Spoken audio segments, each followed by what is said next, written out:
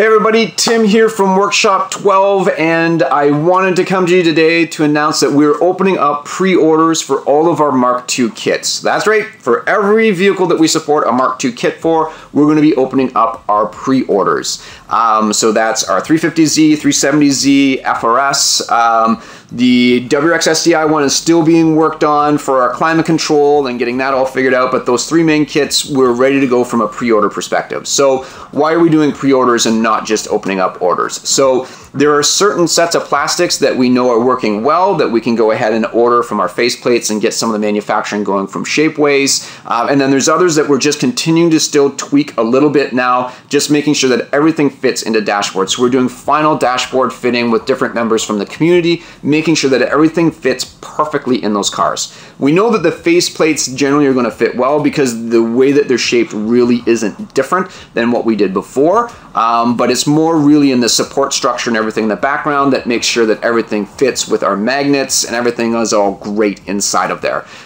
So we're still just working through. We need a few weeks just to work through those things. We're trying to time that as well with being able to get the production out of Shapeways. Shapeways can take 3 to 4 weeks to produce the plastics that we do.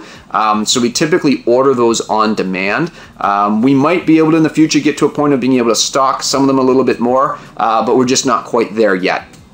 So we are opening up pre-orders. That'll give us a better idea from an inventory as well. You'll be able to buy both the plastics and our Mark 1 electronics or Mark 1.5 electronics as well, all in one shot. We'll get everything manufactured, packed together, and shipped out to you in one unit. So just putting on our, like I said, our final finishing touches for our fitting into the vehicle.